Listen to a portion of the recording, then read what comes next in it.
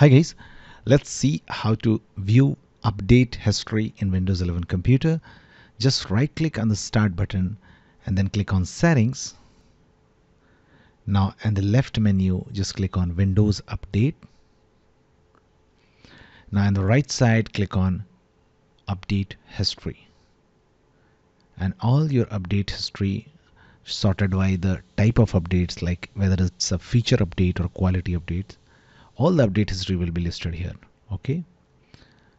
Now another method to view this is just search PowerShell,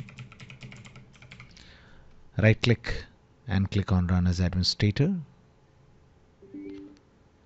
Now just search Get Hot Fix and hit enter, and all the updates history on this computer will be listed.